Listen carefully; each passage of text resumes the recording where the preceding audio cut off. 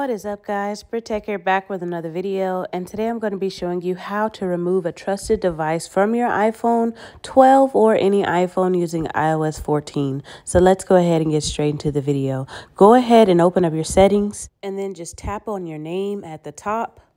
And we're going to go ahead and scroll down to all the devices you have added to your cell phone. So what you want to do is select the device that you want to remove. So it should be in the list and just select it.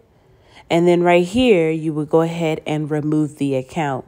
Now, you can always add this back later, but if you want to remove it, just select it. And yeah, that's how you do it, guys. Hope you enjoyed this video. Don't forget to like, comment, and subscribe, and I'll see you next time. Peace. Listen.